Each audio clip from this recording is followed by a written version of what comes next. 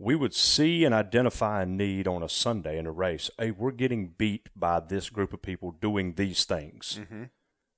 For us to compete, we have to do it at least that good, if not better. Yeah. Well, that's on a Sunday. The truck leaves on Thursday, and we go to race again Friday morning. The expectation was we'd have a solution from Sunday to Thursday. So you got to go fast. Got to go fast. And so to go fast, you have to overlook the hierarchical procedures. You have to overlook, oh, well, that idea can't come from Jim. He never went to college. Yeah. That idea can't come from this person. That can't be true doing it that way. No. All ideas are good ideas until we've proved that they're not, right? You got to investigate all of them. And so that element of time, that time to market, is probably the motorsport superpower.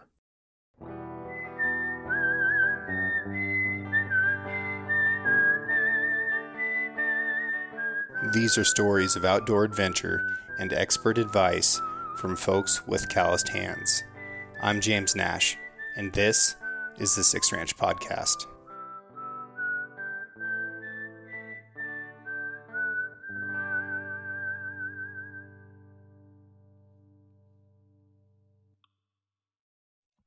Four years ago, I bought a new truck for the first time ever, and I was so excited. It was incredible. It smelled good. It felt good. I wasn't constantly afraid of breaking down, It was awesome. But after I drove it for a couple weeks, I do the same thing that I always do, and the back seat started to fill up with stuff. I'm guiding elk hunters and deer hunters, and I'm duck hunting, and I'm fly fishing, and all that gear just accumulates.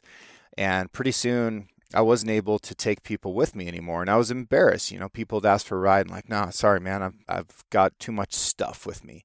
But I couldn't put it in the bed because then it gets damaged by weather. So I go to the internet, and I'm looking for options, and I ended up buying a deck-to-drawer system. Now, this was a big purchase for me, but it's something that I felt like I needed, and it looked like it was going to be a good product, and it really was. Decked came out with a new drawer system this year, and they've made some meaningful improvements over the previous one. You have almost no wasted space in your truck bed now, so you can access the sides of the drawers, and then the drawers roll a full 18 inches farther out, so you can actually access the back of the drawer even if you don't have a lot of arm reach. There's some really strong tie-down points on top that have a 400-pound load rating, so if you're going to haul something like a motorcycle or big coolers or whatever, you can really strap your gear down and make it secure. You can lock these drawer systems, so you can lock the drawers, or if your tailgate locks, then nobody can access the drawers anyways. So I actually feel like my stuff is more secure inside this drawer system than in the cab of my truck. That's a big deal to me. The complete deck system is made in America by Americans, and that's something that I love and appreciate. They've got one that will fit in any truck or van that's been made in America in the last 20 years plus. You can go to decked.com/6ranch and get free shipping. But just being honest with you, they get free shipping to everybody.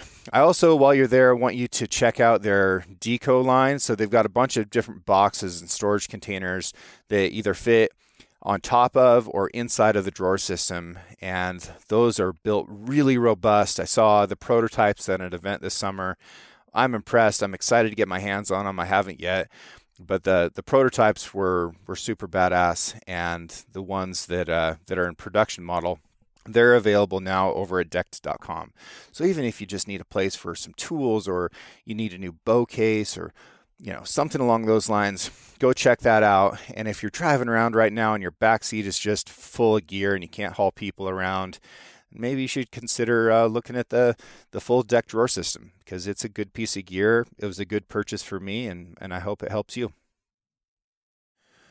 Alrighty, folks, I'm here in eastern North Carolina, back in Pamlico County, a place that's near and dear to my heart, with Mr. Tommy Wheeler. And my very first question for you, sir, is what's needed to make a car go faster? It's kind of no different than any other business. You've got to find a space that you can manufacture an unfair advantage. Yeah. That's what it's about. That's business. That's racing. That's football, right?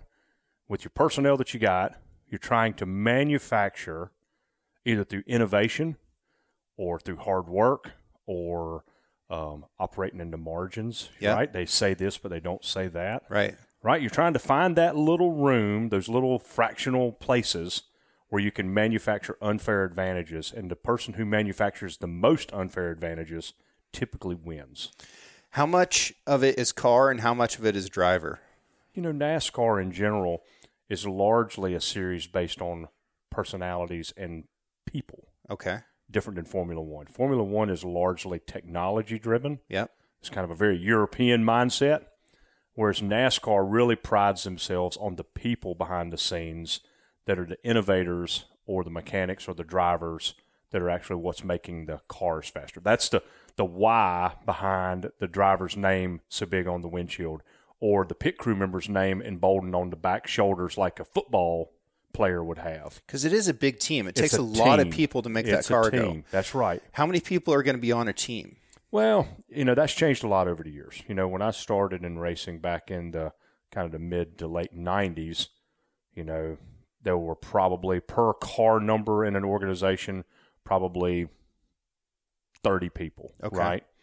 And then that expanded through the 2000s and early 2010s that it would be 120, 130 per team, right? So if you had a 4-car team, it was not uncommon to have a 500 or 600 personnel list to manufacture, to engineer, manufacture, or engineer, design, manufacture, build, execute, right? That's kind of the path of racing. You have this concept, this conceptual piece, and you actually have people that have to do, then you have people that have to then assemble all of that, and then you have people that take this off like the circus and go town to town and actually race it, and then provide the feedback back to the design team and the engineers and the team. So it's this huge to-do loop. And then, with the advent of the new car, NASCAR in general really tried to get the people out of it. I don't agree with it.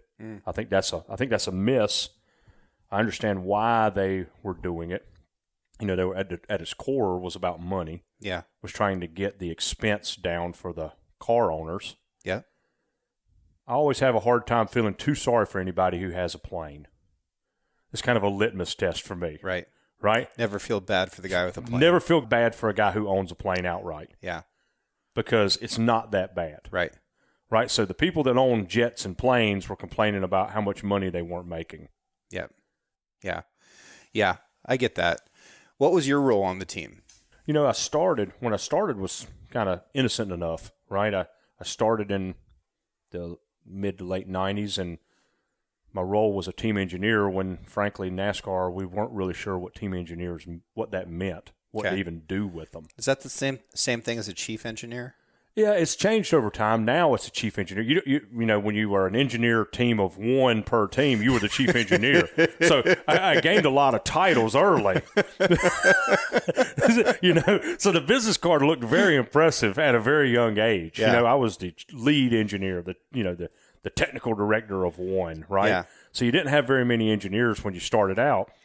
But because we weren't really sure what engineers did, engineers at the time also had to work. And so it was this learning in dog years. Yeah. It's this multiplicative mindset of, okay, you're going to be this quote-unquote smart guy, which we're not really sure what the hell you're going to do. But we can't take you on the road if you can't actually do something to help us. So we need to teach you how to be a mechanic. Right. And so you actually had a chance to work on things back in the day.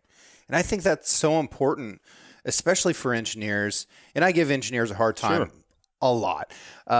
And it's probably unfair of me, but I feel like they can take it because they're smarter than I am. But I think it's really important for engineers to go out and put their hands on the production side of things and on the mechanicking side of things. For sure. NASCAR, again, is a super, super unique demographic.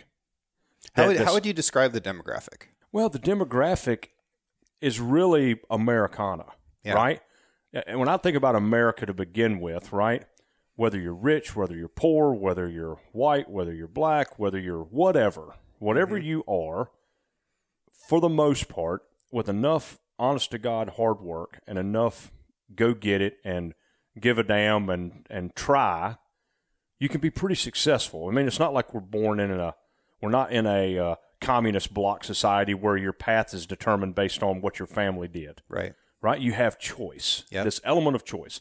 Well, NASCAR is very much the same way. You know, if you go to work at IBM or you go to work at Google, for example, I feel certain that there's almost a caste system. It's invisible, but it's there, right? Because it's like, okay, to be eligible for this role, you have to have this pedigree. You have to have this resume. You have to have this amount of experience. You have to have these criteria met, kind of like going through college. Right. In NASCAR, we really don't give a damn. It's really about who's smart and who works hard and who's creative and who can contribute to making the car fast. If you Jim, happen to have a PhD, you could be sitting on the plane next to Bob, who didn't even graduate high school. And you could be making $100,000 a year, and Bob is a crew chief. He may be making $500,000 a year and never graduate high school. Right. That never get tolerated at Google. That never get tolerated at IBM because the caste system doesn't allow it. Yeah. And, there's people who are shaking that up within the tech industry. And I think that's changing a little bit. And I love seeing those changes as they occur, because college has not been a good investment for a huge number of people. Absolutely. And we're really starting to see that. And I think a lot of the sound that we hear about student loan repayment and student loan forgiveness is because it turned out that wasn't a good investment for a lot of people. Now, a lot of companies are starting to look at people who have skills and have innovations or the ability to innovate more so than they have a piece of paper that says an institution and their name on it. I tell people all the time, because as I went through the sport, you start as an engineer and then you become the technical director. Again, which sounds better than it is. But then eventually you have a lot of engineers and you're leading this technical charge. And then ultimately I end up as the general manager where you're responsible for all of it. So right. I don't know how many thousands of people I've interviewed, but it's a lot. Yeah. And, the thing that when we would interview kids, I called them kids, or people coming out of school or even new hires, you were looking at three real fundamental principles of humble, hardworking, and smart. Right? And you're wanting to have somebody that's got an element of all three or the potential to have an element of all three. How did you suss that out in interviews? Through conversation, right? That's an interview. You put on your best fake face. That's what interviewing is about, right? Is that I'm trying to, if you're interviewing me for a job, I'm going to try to make sure I sell myself to you and tell you what I think the right choices are of the test that I'm taking. Yeah. Your job as the test giver is to force me out of my game. Right. And to really find or glean as much information in that conversation that you can to actually figure out who the person is. And I wouldn't care, it's, for the most part, you weren't having a kid that said they were a mechanical engineer and, they went to Rutgers, so Rutgers is not a good engineering school. No disrespect meant to Rutgers. I think it's a great place. But using that as an example, you didn't have this evaluation based on accreditation, this false accreditation of the universities or school that determined good or bad. You largely leave that to school and all these other people that says, okay, this person is largely what we're looking for. Okay. Now our job is to figure out what evidence can I find of hardworking behavior? Did he have to pay his way through school? Or did he get a scholarship? What did he get a scholarship for? Was it kind of given to him because he was born with God-given talents? Or did he have to work his ass off to get that? What's an example of being humble? Does he work at the soup kitchen? Does he volunteer? Can he tell you a story about how he failed and how he recovered after that failure? Yes. Right? That's where that humility comes That's through, that humility piece. So you're looking for that piece, and then you're like, okay, now the evaluation of the smarts, to some extent you're allowing other people to kind of vet that. But what you're really looking for, in my opinion, when you're looking at that, and it's the same here at Tidewater Grain, we look for the same criteria. I'm looking for somebody who brings something to the table. Yep. A different look at life, a different life experience, a different thing, because it'll show you some things that you never would have seen. If all of us graduate from Rutgers, back to my Rutgers example, if all of us went to Rutgers, well, we're all going to be pretty much indoctrinated into however they taught us the process should be. So we made it a real process, a real practice to not hire too many from one university. We were very good and blessed. That's smart. Because of it being a place that people wanted to work, that we'd have the opportunity to gain people say, well, you know what, we've got few too many people from Virginia Tech. Yeah. boy, we got this kid that went to aeronautical school. Well, let's go talk to him. Maybe he's got a little different look at life. Right. Or this other kid that went to a 2-year college, right? Really love those guys. Mm-hmm. The 2-year school kids that go on to get a 4-year degree, that's your humility kid. Yeah. Right? Because it's not cool to do it that way. They didn't go their freshman and sophomore year and get to go party and do all that stuff. Maybe they couldn't afford to go. Maybe they just had to work their ass off and do it a different way.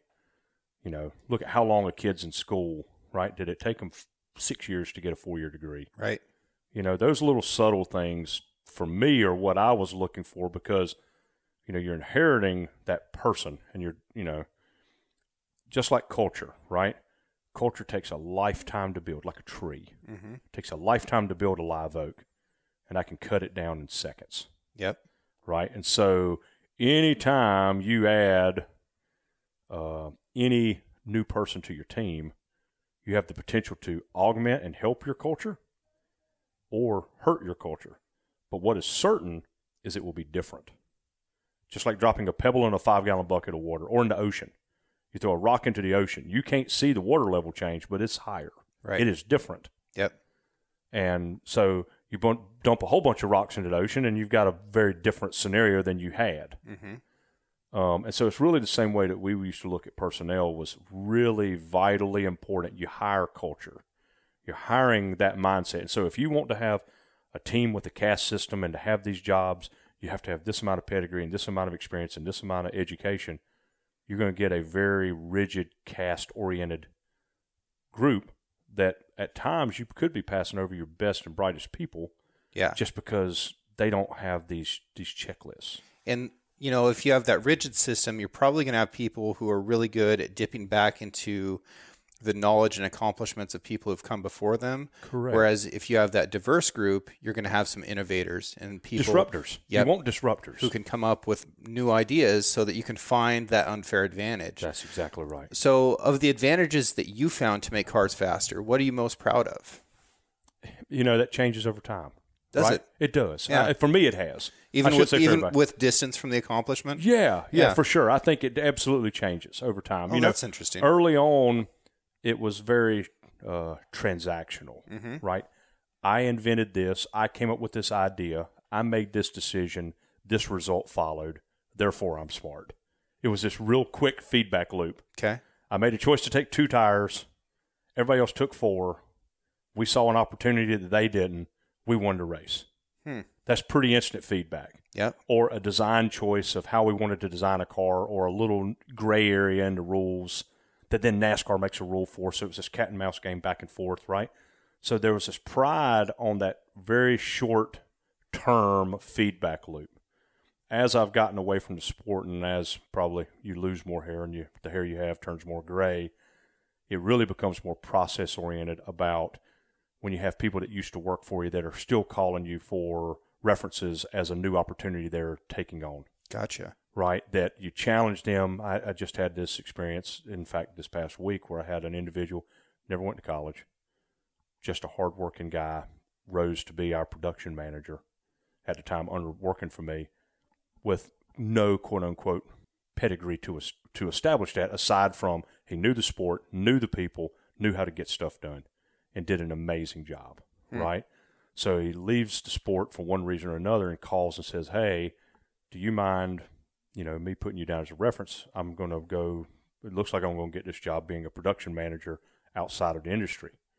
Outside of the industry, they're looking at it and say, well, what's your training? What's your pedigree? Yep. Well, the pedigree at that point is largely experience-based. Yep.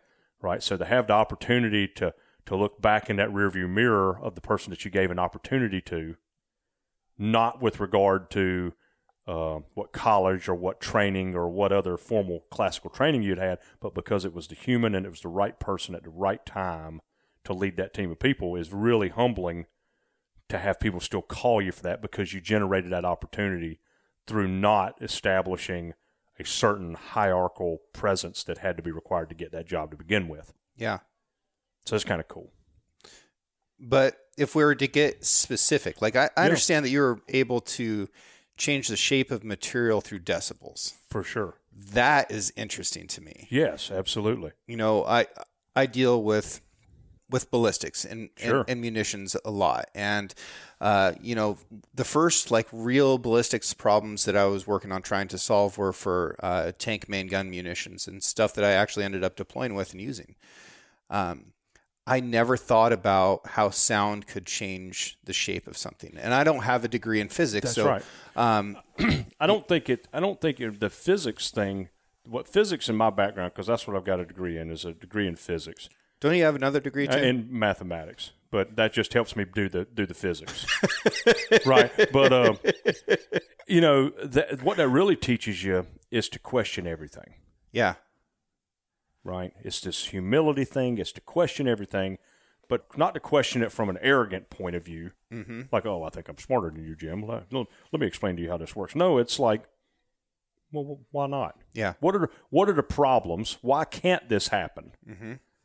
And are there any solutions that we can come up with of how to address those reasons why we can't do this? Yeah. Right. So, I'll give you an example. Back in the day in NASCAR, it was you had a shape that the car had to be when it would go through technical inspection. Yeah. Templates and measurements and scanning, even got to where they were scanning cars. But this is a cold, static car. This is a cold, static car. Yeah. Well, okay. How's this car really, what forces are going to be on it? Thermal, aerodynamic, torsional. Mm-hmm. What other forces are at play that we're potentially not even considering? And furthermore, what do we really want the car to be? Right. So we would ask that very frequently is, forget what is. If we could do anything, what would we want? Oh, I want this right front fender to be skewed out by 2 inches, and I want this area in front of the right rear tire to be pushed in, but I want this lip right here. And boy, if I could really get the back windshield to suck down 6 inches, that would be amazing. Mm-hmm. So it started with these big questions of, what do we want it to be? Let's answer that first. Then we can all work against that goal. Yeah. And say, okay, how do we get it there? How do we get it there? Okay, I'm just going to smash this brace. I'm going to bend this brace. Okay, well, that's a solution until NASCAR catches you smashing that brace. Well, then, okay, that's short-lived, right? Yeah.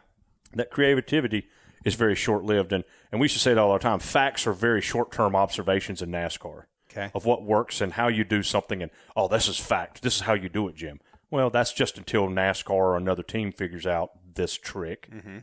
And then you got to manipulate it again, and you're constantly changing. I used the back windshield as an example, right? The rear windshield of those cars back in generation before this, what's called the Gen 6 car, was crucial. Mm-hmm. The lower you could get the back windshield, the more rear downforce you made. The more rear downforce you made, the faster you went in the corner, the lower the lap time. It was cause and effect performance on the racetrack, just that direct. Yep. If you get it down, you're going to run faster. Yep. Okay, how do we get the windshield down? NASCAR had all kinds of rules about templates and all of this stuff.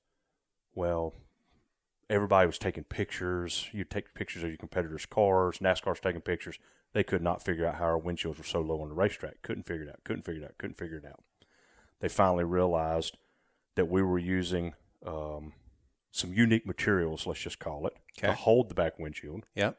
That at temperature became like putty soft. So think about the leg to your chair that you're sitting on. It has a certain amount of rigidity, a certain amount of compressive strength at this condition. Yep. That same chair, we put it in an oven to 250, 300, 350, 400. At some point, you fall down. Sure. Right? Yeah.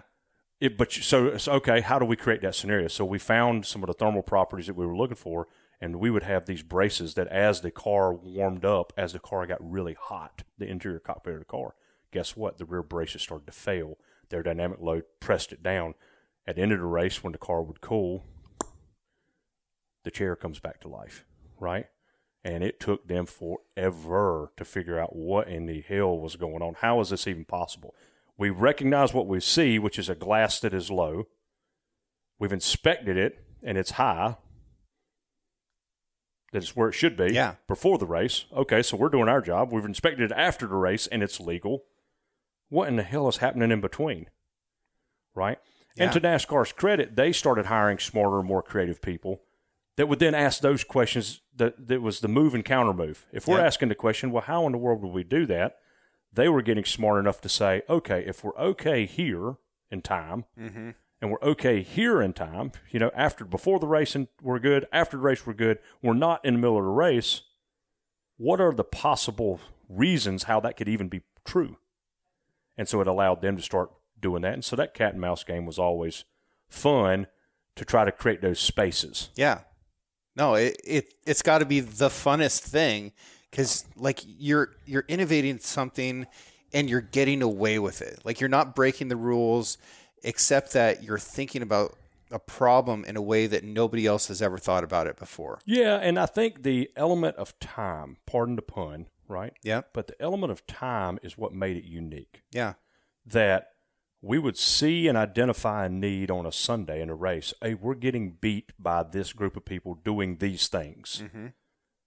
For us to compete, we have to do it at least that good, if not better. Yeah. Well, that's on a Sunday. The truck leaves on Thursday, and we go to race again Friday morning. The expectation was we'd have a solution from Sunday to Thursday. So you got to go fast. We got to go fast. And so to go fast, you have to overlook the hierarchical procedures. You have to overlook, oh, well, that idea can't come from Jim. He never went to college. Yeah. That idea can't come from this person. That can't be true doing it that way. No.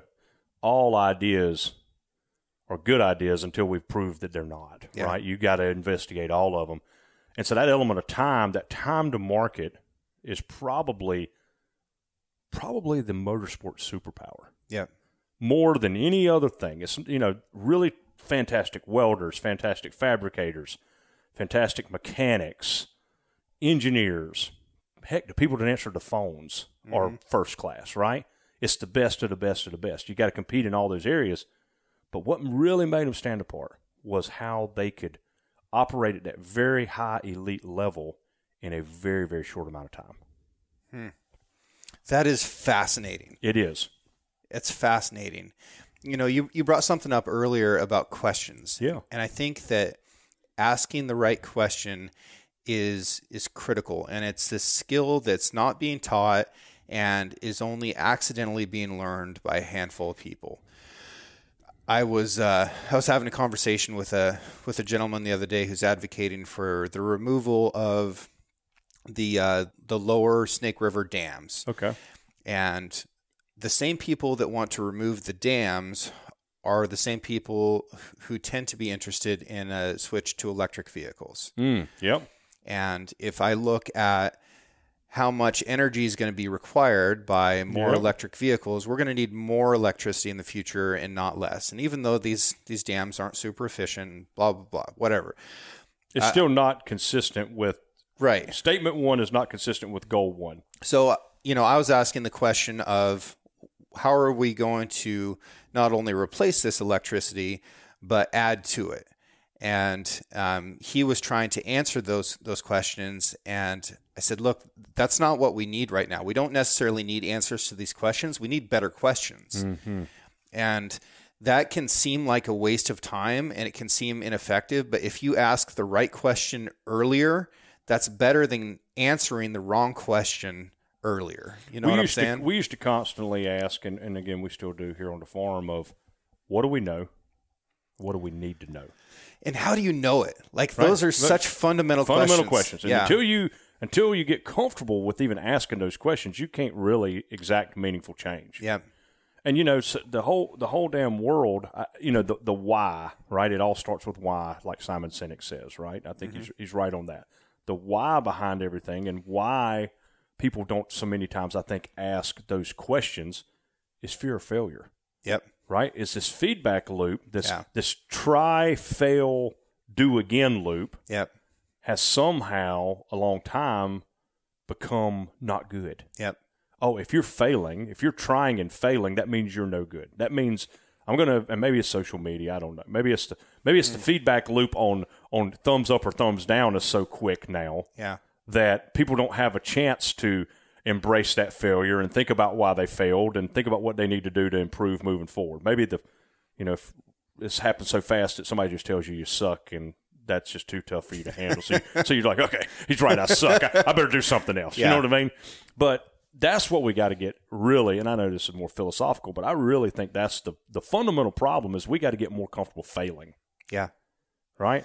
And have the confidence, back to that humility, right, that when we try something and it doesn't work and it's unimpeachable that this is not the way forward, to not double down and say, oh, no.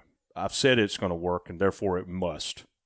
And we continue to invest and do that. No, there's no shame in changing. There's no shame in saying, oh, shit, that's not a great idea. Let's try to do it this other way and see what happens. We live during such a good time that the reality of failure isn't that bad. Oh, I mean, like, right. I mean, we're not hunting saber-toothed tigers with a spear. Absolutely. Like, if you fail at that, that's bad. There's a consequence. There's a big consequence. Yeah, that's a big problem. Yeah. But if you fail at something, most things in modern society, it's going to be okay. There's lots of do-overs. Yeah. There's lots you of get chance to try again. To live, and I'm going to give this a shot tomorrow. Yeah. That's why people miss deer, right? Is they get torn apart by two forces. One of them is the fear of failure, and the other is the desire for gain. And whenever you combine those two things, you get lost in the middle of the tug-of-war, and that's why people miss. That's what target panic is. And I think that people experience that in all kinds of pressure situations. And that pressure is invented, it's imagined. And if you have the fear of failure on one side and the desire for gain on the other, and you don't focus on the process, which is what's in the middle, then you'll get torn apart. It's so funny to hear you say it that way. It's so true. I get that. I go through it. I'm a duck hunter. The pintails come in, and I always shoot bad. I shoot terrible. My success rate is very low against the noble pintail. And but God bless the wood duck or the teal. I mean, it's like I hate them. It must. That's the only logical explanation. I just shoot them. They're harder to hit, and they are. And I just shoot them with just hate in my heart for them, right? But in the motorsport side, what we would actively recruit for, like CIA style, like profiling people, the best people. And if I'm honest, I put myself in the same category. We look and would strive to find people that were terrified of failure. Yep. But with no regard for gain. Yep. That's the sweet spot, because that person. We're on the same page. That person is just going to stay up at night and think about how to improve that process. Yep. And, I didn't do it well. Damn, you won the race. Well, but we only won by half a second. Yeah. And if we'd have done better at this, and this, we would have won by 3 seconds. Yep. Right. I wrote a big article series this year on shooting, and I called it Never Miss Again. And what I realized before I started writing this is that it's not so much that I love to hit the target, it's that I hate missing. Hate missing and suffering the eternal shame. Yeah. For me, and I've said this on the show many times, but accomplishment is a very hollow feeling for me. It's very short-lived, isn't it? If I achieve something, it's like, that wasn't that great. It just doesn't last very long. And it honestly makes me feel like I didn't set my goal high enough if I actually achieve something. But I am absolutely, I hate missing. I hate losing. I can't tell you the beard length of the biggest turkey I've ever killed. But boy, I can tell you with great detail every one I've missed. That's right. I can tell you where the sun was and the barometer and what it felt like and smelled like. And it's so true, though. Yeah. No, we're on the same page there. Okay.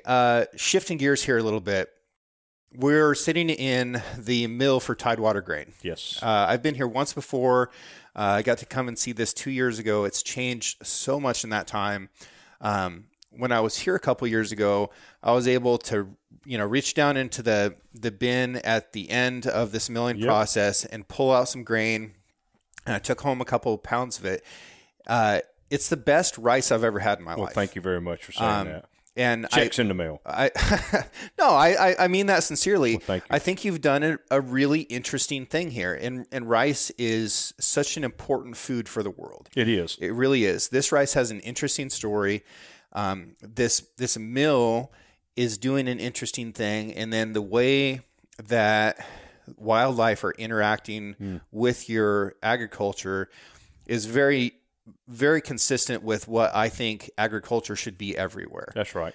And I would love for you to tell me about the history of this rice. Sure. And then we'll get into the rest of it a little bit more. Yeah, sure. So, fundamentally, we grow ancient grain, heirloom rice, most notably Carolina gold rice and Santee gold long grain. Okay. So 2 variations, right? In the grand scheme of things, it's only 2 types of product there.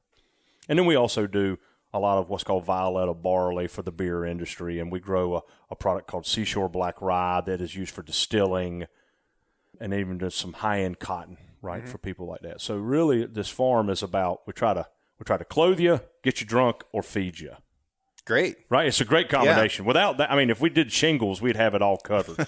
We could house you somehow, And I guess maybe we can because we sell a bunch of trees. So we can figure it out. Right. So maybe we do. Maybe so. Yeah. But really for us, it's about growing that ancient heirloom grains that are too difficult for other people to grow. Mm-hmm. Right? Think about back to our conversation where it started. It's about manufacturing that unfair advantage. Now, what makes them ancient and heirloom? Because these are buzzwords that get thrown around. Sure. That's a great point. And, you might go through the grocery store and be like, here's an heirloom tomato. Yeah. It's like, what does this mean? What does that mean? Heirloom fundamentally means it's really, really old. Okay. As a rule of thumb, at least 100 years old. Okay. And with rice, there's only one heirloom rice in the Americas. Okay, and that is Carolina gold rice. And rice that's the original. Rice is not native to America. Not. In fact, all rice the origin story for rice goes back to a single boat that came from Madagascar in 1685. Wow. One boat. Yeah, you think of these singular moments in time and the profound impact it could have on the future. I love that. Okay? Yeah. So think about this one boat. This one boat comes and runs aground outside of the Charleston Harbor. A dentist by the name of Dr. Henry Woodward said, wow, they need to get their boat fixed. What do they have on the boat? Because I imagine at the time, in the colonial times, boats meant opportunity. Sure. Who knows what could be on this boat? Yeah. Right? Gold or salt or sugar or who the heck knows what could be on there. Well, lo and behold, it had some rice that had come from Madagascar. So they effectively horse trade. They fix the boat. They get these casks of rice that come into the Americas, and the Rice Kingdom was born. They planted it in the low country of South Carolina. It expanded as far north as the Tidewater region of Virginia, basically Richmond, as far south as Augusta, Georgia, as far west as I-95 corridor for any of you East Coasters listening. It's that I-95 corridor. That whole region became known as the Rice Kingdom. Okay. Rice flourished, did well. Same boat leaves Charleston Harbor, goes to the Caribbean. Guess what happens there? Origin story for rice in the Caribbean. Then goes from the Caribbean, goes to South America. Guess what? Origin story for rice in South America. Imagine no beans and rice at your Mexican restaurant. Sure. There was no rice until 1685. Wow. All of it came from one boat. All of it came from the same origin story of this one boat that just happened to infect COVID style, infected 2 continents, right, with this wonderful grain. All that rice here became magic at the time because rice is largely considered a crop of last resort, right? Mm-hmm. You grow it when you can't grow anything else, and in your part of the world, it would be tumbleweed and maybe some cotton. Yeah. Right? You grow it when you're really struggling on other stuff, too arid soil or what have you. So the rice really likes this mucky, low, tufted grain soil profile, which we've got a lot of in the coastal plain area of the eastern seaboard of the U.S. And so it became huge all the way up until around 1900, 1910. Well, the whole world was changing in around that time. You had emancipation of the slaves, and obviously it was a industry largely run and fueled by slave labor. Mm-hmm. But more importantly than even that labor component was the intelligence that the slaves and the people working the fields were actually the only people that knew what the hell they were doing. Sure. The plantation owner, maybe the owner of record, but didn't really know how to do it. They were actively indenturing servants from Sierra Leone and Western Africa, people that had this rice background, and having them come over here and grow this stuff. So when the emancipation of slaves occurred and they were declared free, they lost the ability to really grow those crops. You also had the rise of the machines, I call it, before AI, there was this thing called the Industrial Revolution that everybody was I've heard of it. Scared to death of, right? I remember there was a chapter in the book about that. You know, as much as we need to be cognizant and aware of AI, I do think that there will be a future for us people that are walking around. No different than when the tractor was born. I'm sure that everybody thought that was the end of the world too. I think the AI is the tractor. It is. I talk about that all the time. It's just a different thing. It's evolution of the mind and of the technology. And you had all of that occurring at the same time. Well, lo and behold, you could drain the soil now. You could dig a ditch. Before you had to do it with a shovel. Right. Right? Oh, damn, let's dig us a ditch with this backhoe. Yeah. This tractor, you know. So now the labor component, right, was less significant because now we could do it with mechanization and automation. We could now drain these soils and now even potentially grow higher dollars per acre crops, corn, soybeans, wheat, cotton, right? Really started really helping them out in that regard. And so you had this big western migration of the population in the U.S. too, notably all the freed slaves getting away from the situation they were in the South, right? Yeah. When you're freed, I can't imagine you say, oh, well, I'm going to go down the street a mile from here and I'm going to set up shop. You're going to probably get away from here. And that's what you had. You had a lot of that intelligence mass move to the center of the U.S., and guess what? That's where your rice ground is now. You know, your Arkansas, Missouri, Texas, Louisiana, and even all the way into Northern California became where they started growing rice. You know, but the fundamental thing is, okay, well, all right, Tommy, that's all interesting. That's a history lesson, but why is, back to the heirloom question, what makes this unique? Well, what was happening was along the line, once you make the leap of faith of, I'm going to come up with a tractor so that I can be more efficient. More efficient is just a synonym for make more money, right? Yeah. That's all it is. Put less into it and get more out of it. That's right. At the end of the day, I'm trying to make more money. Well, okay, well, then somebody says, well, look, you know, Jim, your rice last year grew better than my rice. Why don't we plant your rice this year? Oh, that sounds like a good plan. Yep. Your higher yield.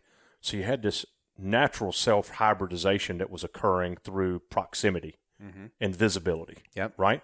You had a better crop than I did, we're going to grow it. I had a better crop than you did, we're going to grow mine.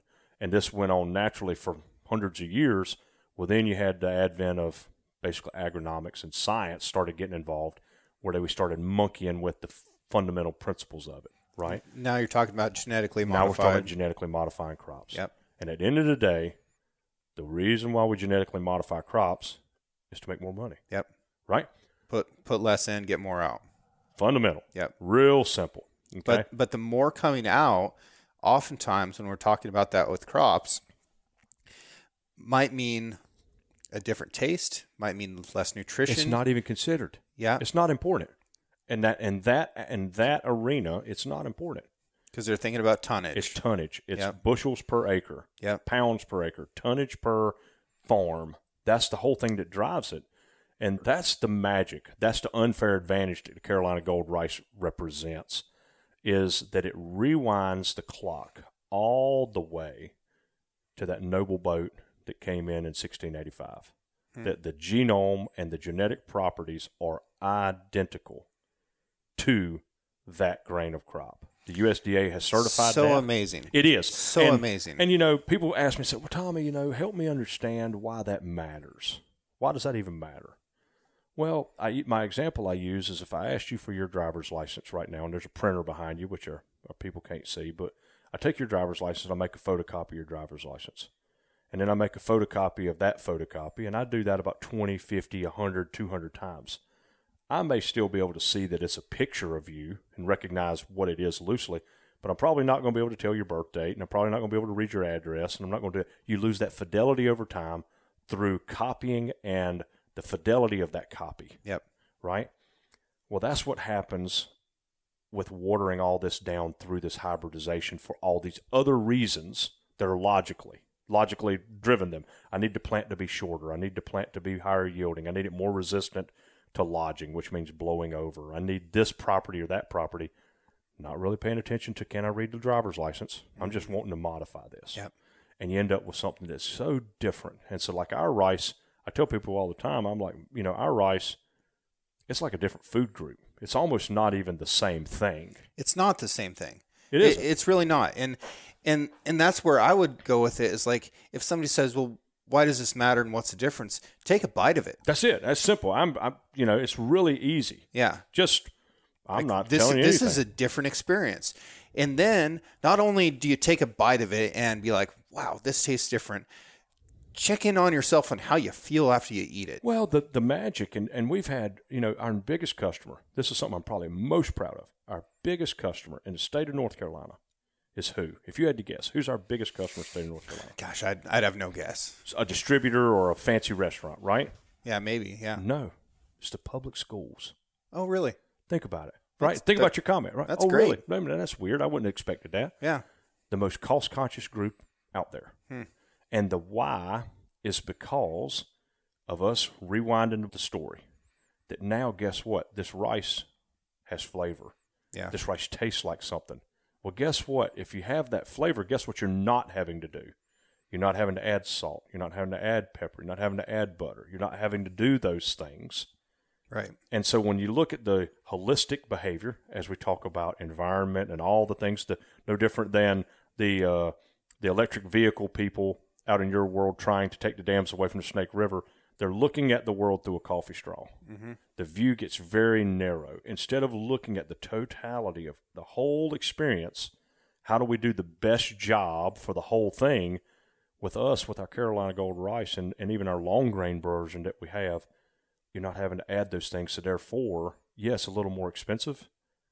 It's a lot better for you. It tastes like something, and they're not having to make it bad for you. Yeah. The reason that it surprised me the most that the public schools are your biggest customer is that I got fed slop. Yeah, it's schools, different now. It's that's great. That's really heartwarming. Now, the answer that I was about to give you is that I think your biggest customer might be waterfowl.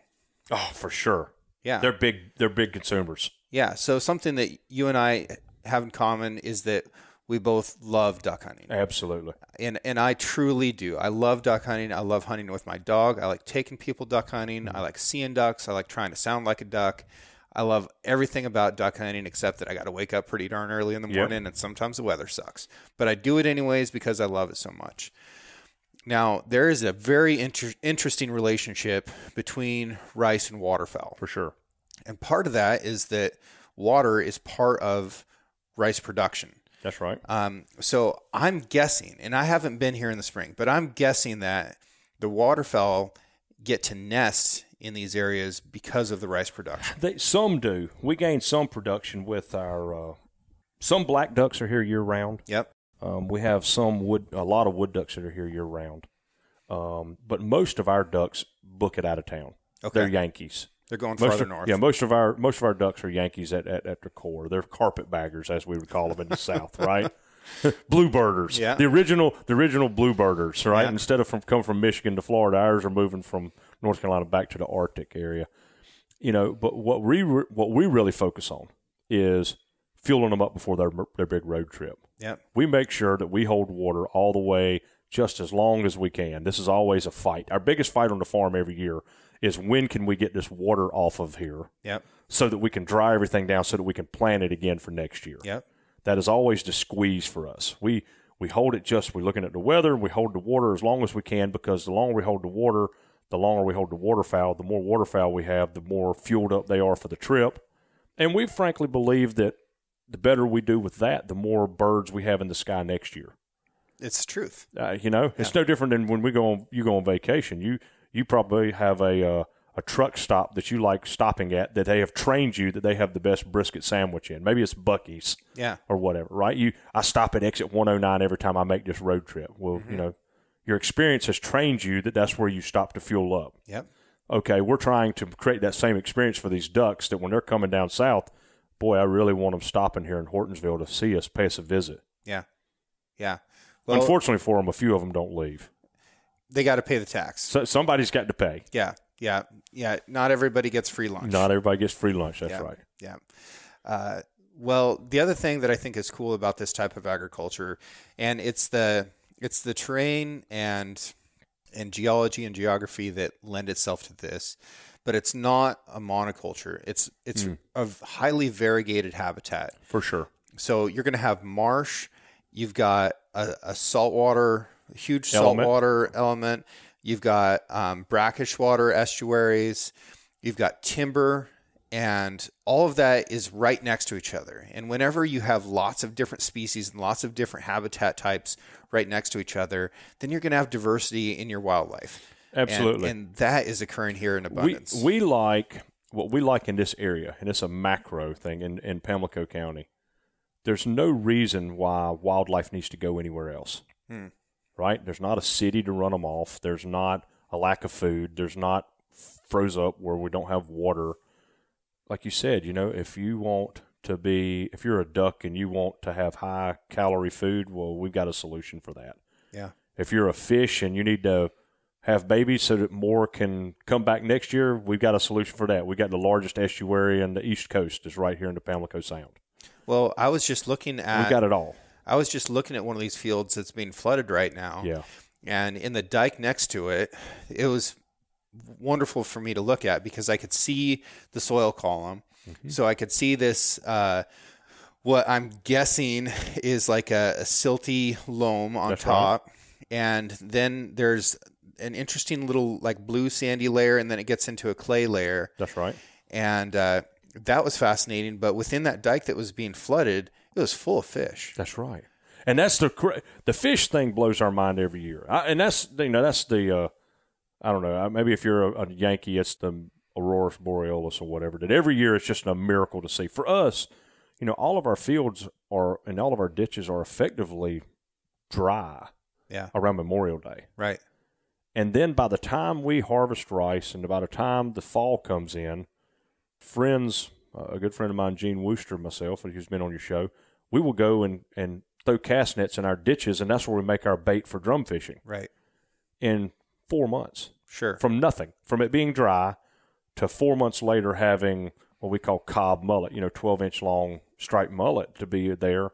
And every year we ask these questions like, how does this even happen? Like, how does the good Lord even make this a possibility? And, really on that side, it really comes down to birds and back to that system, right? If you don't have the moist soil for when we're growing rice, if you don't have the freshwater snails, if you don't have the freshwater shrimp and the invertebrate production and all of these crawfish and natural things that are happening in this marsh habitat to grow this rice that we need to do, then you don't have the birds. And if you don't have the birds, then the birds don't have the eggs that are stuck to their legs or that have ate the fish down the road and then poop it out in our place that then becomes perfect for them to have fish. This whole system really works together. And you take one piece of it out to that monoculture that you speak of. You take one piece of that out of the equation and the whole thing fails. Yep.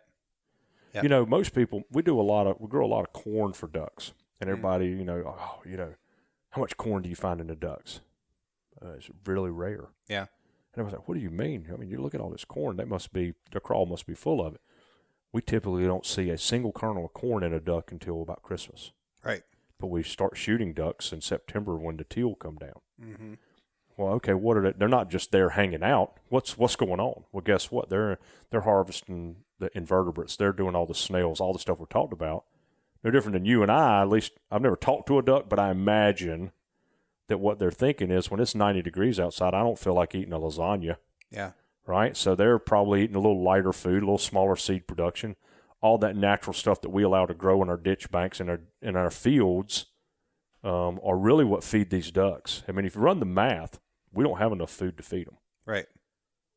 We just there's not enough BTUs. For the amount of ducks, if you work out how many BTUs per duck and you get a biologist to come in and count how many ducks you got and you kind of start doing this math, we've only got, a month and a half of food. So how do we make it work for 7 months? Well, it's because they're not surviving on a single item of a kernel of corn. They're eating a lot of stuff. They're not eating just a grain of rice. Yeah. It's all of it that takes it all to work together. Now, something that I probably shouldn't even talk about because I'm not that well versed on it, but I know a lot of mallards in particular are hybridizing with domestic ducks, and it's changing the geometries of their bills and making it so that they're less effective at accessing different food types. That's something that I think is threatening ducks, especially on the East Coast and moving west. I think the way that we combat all of it, we try to think of our place as a mall, right? The reason why malls are so popular is it's got, for the most part, everything you need. Right. If you're hungry, you got a place to eat. Yep. I guess the only thing you're lacking is sleep. Maybe you can do it at a mattress store, right? You want to eat, you want to walk around, you want to shop, you want to go to the music store, want to catch a movie. You kind of got the whole family taken care of. Well, that's our mindset that we put towards all of it. If we have ducks that come down right to that truck stop, right at Buc-ee's, our truck stop, and they want to loaf and they want to swim around, well, we need to have a spot for that. If they don't want anything, don't want to be around anybody, I need to have a me day. I want to be away from all other ducks. We got to have enough room for that. But if you want to be communal, if you want to have corn, if it's cold, you want this.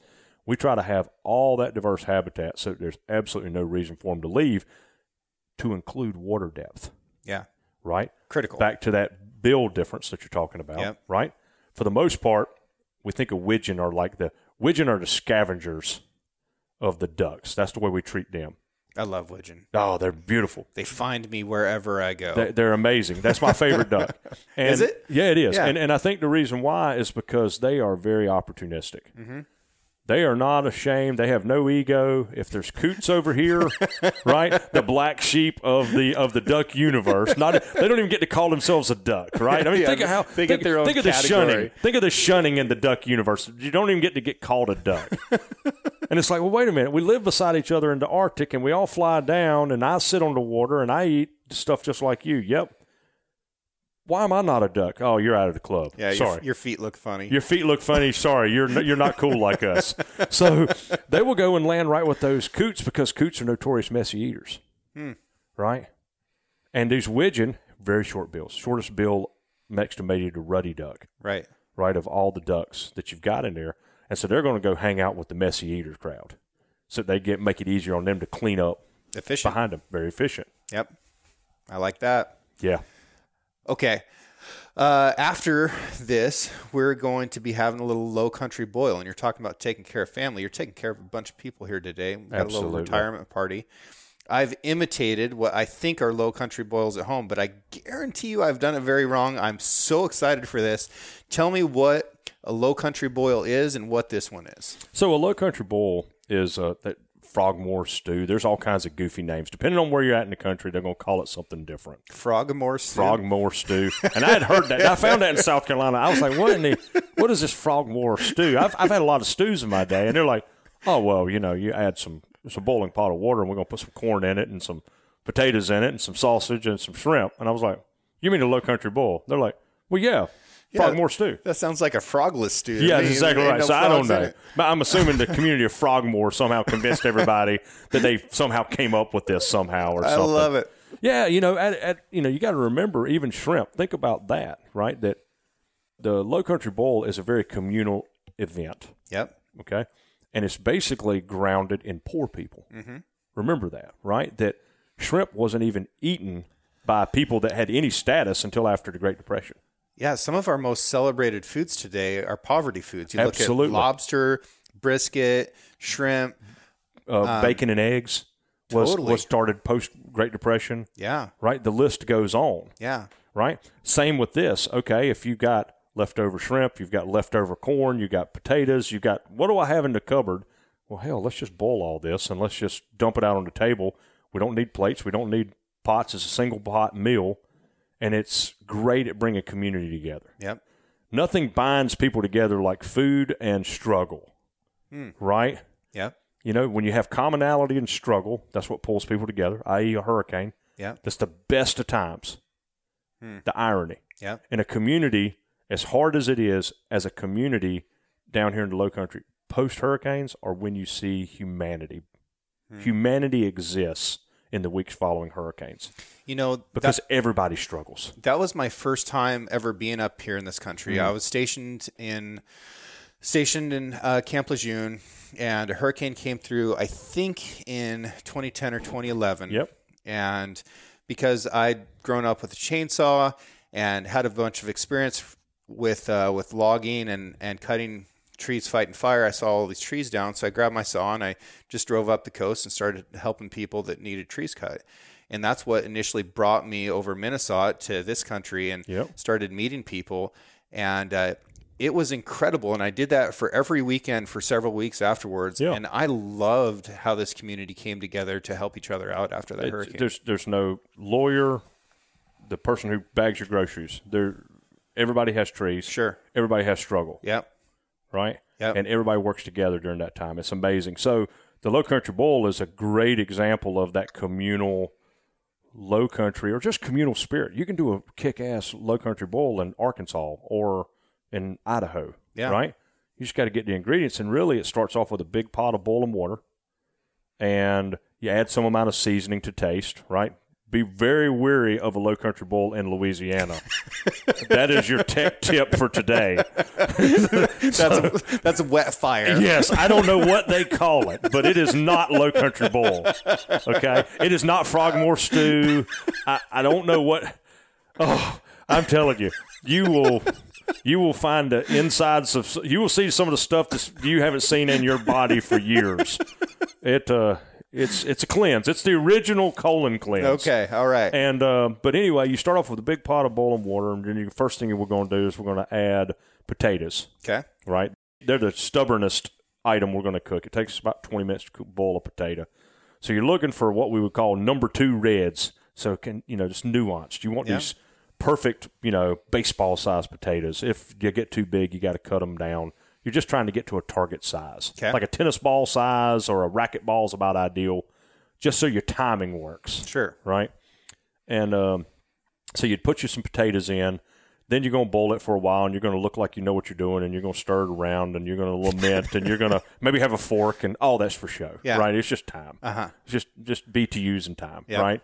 And after about 10 or 12 minutes, we're going to put some sausage in, whether you're kielbasa or beef links, or if you like, whatever you're into, right? Mm-hmm. You're going some 1-inch chunks of that. Again, you're just trying to get it to where it all has about the right temp. So you can cut that up and you throw that in, and you're going to stir it around again. And I don't even think stirring is necessary, but we're going to do it anyway because it's kind of like decoys. Yeah, you're not duck hunting if you don't have decoys, That's right? The truth. So these are the decoy equivalent, right? Yeah. So we're going to stir it around and lament over the whole thing, and then we're going to add some corn, maybe even some onions along the line, just again for flavoring. And then at the very end, the featured attraction occurs, which is the shrimp. Mm-hmm. And you can do a Low Country Bowl with crab legs. You can do it with if you're into crawfish or kind of any other quick kind of protein shellfish type thing. You just put it in and you're just blending it all together. And then we're going to basically drain it very quickly. You don't want to overcook your shrimp, is always a challenge. And then we're going to basically there's 2 schools of thought. You either dump it out on the table. Mm-hmm. It's visually striking. Yep. But a horrific mess. Can't imagine. Right? Yep. Or you're going to put it in pans or some sort of an item that then allows people to come, pick what they want. Yep. Right? It's kind of a choose your own adventure. If you're really into shellfish, you're going to, the old timers, boy, they will each out of house and home on the shrimp. They're going right for them. And okay, so is it a party foul if I go in there and high grade and go straight to the shrimp? No. Okay. In fact, it's encouraged. It's encouraged. It's encouraged. Right. It's because I feel like the potatoes are a decoy in this whole situation. It is. That's a trap. That is. And it's trying to eat you up. It's the hush puppies or the free bread at the steakhouse. Oh, I love hush puppies. I know. See, that's right. They've already profiled you. They got me. They got you. Yeah. That's exactly right. We can't get hush puppies at home. We don't even know what they are. Oh, man. That's disappointing to hear. Yeah. Yeah. So that's the way it works. And so it's a big communal event. Mm-hmm. And today we're doing, again, in the agricultural or any community. We got asked by a lady or a group called the Farm Service Agency here, which is the U.S. Department of Agriculture. Yep, FSA. That's right, the FSA office. And a lady that has been unbelievably impactful for all of agriculture in Pamlico County for decades. Yep. Cheryl Krause, that we had the opportunity to host them today. So we're going to have 70 or 80 people here and hopefully roast Cheryl some. I don't know. Yeah. Maybe we do. But if nothing else, I can guarantee we're going to eat good, and we're going to have some oysters that are all from right here and all the shrimps from right here. So when we were fishing the other day, got to see that oyster farm. Lighthouse Shoal Oyster Company, and there. I was asking Gene about it, and Alex was actually over there washing the oysters out. So we got to go to see the process to the rig, and he had just put in 150,000 oyster seeds, which baby oysters. Right. They're like I don't know, an eighth of an inch, the cutest little things. And in about a year, they'll be 2.5 to 3 inches long. But he was pulling these oysters out in these racks that had, 50 trays of oysters in them, and it's like a high rise. It's a sky rise underwater. Yeah, it was of different elevations. Cool. It was so cool, and it's doing such an important thing for the waterway. I'll do an entire oyster podcast at some point because I think it's critical, especially for the East Coast, that more and more of these oyster farms go in and do it in the right way, like Alex is.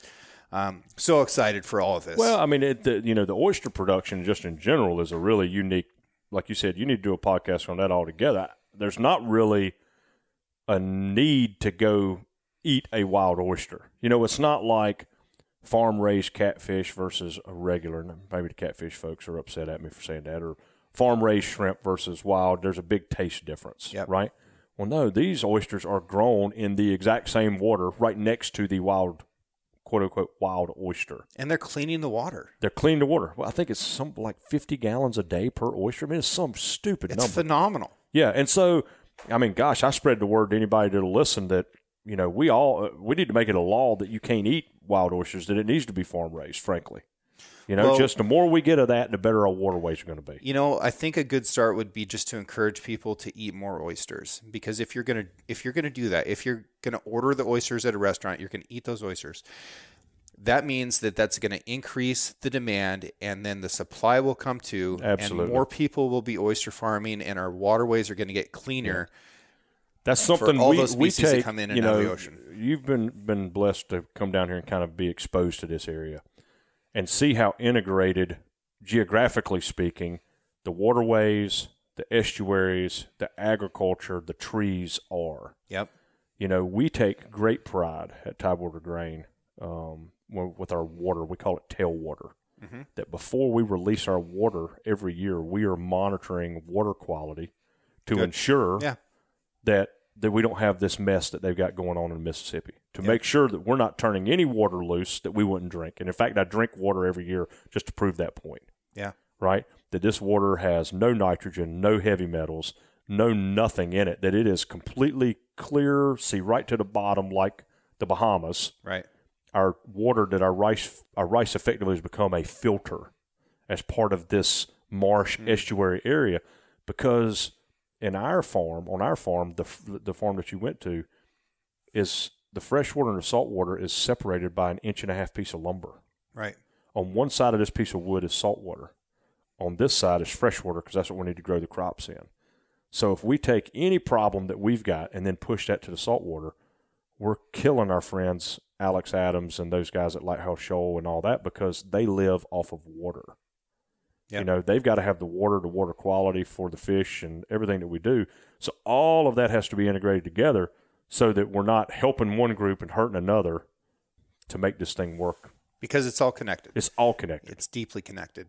I never would have expected that I would do a show where we talked about thermodynamics in race cars and hydrodynamics and hydroponics. It's basically the same. Yeah. It's basically the same stuff. But I've enjoyed this very much. If people are interested in supporting Tidewater and want to try this rice, how do they find you? Go to the easiest way is to go check us out on the web, www.tidewatergrain.com. TIDEWATER, G as in golf, RAIN. You would not believe the amount of people that think that we do a drain business, that we're in plumbing, because of my drawl makes the grain sound like drain. So it is tidewatergrain.com. You can catch more of our story. A lot of our history is there, the history of the rice, and probably does a better job at explaining it than me. It's a little more polished than I am. Yeah, and if you ever get a chance to eat this stuff, 10 out of 10 would recommend, because I like it a lot. That is awesome. Yeah. Thank you for your support. Thanks for your time and for the conversation. Jim, and you're the best. Looking forward to eating some food here. Frogmore stew, here we go. Here we go. Whatever this is. Thanks, brother. Thank you. Thank you all very much for listening. I'm going to keep bringing you these stories from normal people just like you, who have done extraordinary things. Everyone is an expert at something, and they have interesting perspectives on life and work and the environment and all the things that we care about. I'm going to keep bringing that to you. And I want to thank you so much for making this show possible. I also want to thank Emily Bratcher for producing this show. She does a great job editing. Really appreciate her. I want to thank John Chatelain. He did the art for the Six Ranch podcast. And Celia, soon to be Harlander, she digitized that so that we can get it out there on the internet for you. Also want to thank Justin Hay for writing this original music and the beautiful whistling that you're listening to right now. You guys are awesome. Thank you so much. Please keep listening to the show. Write me a review if you feel like it, and just keep doing your thing, and we'll all learn from this together. It's been fun, and we're just getting started.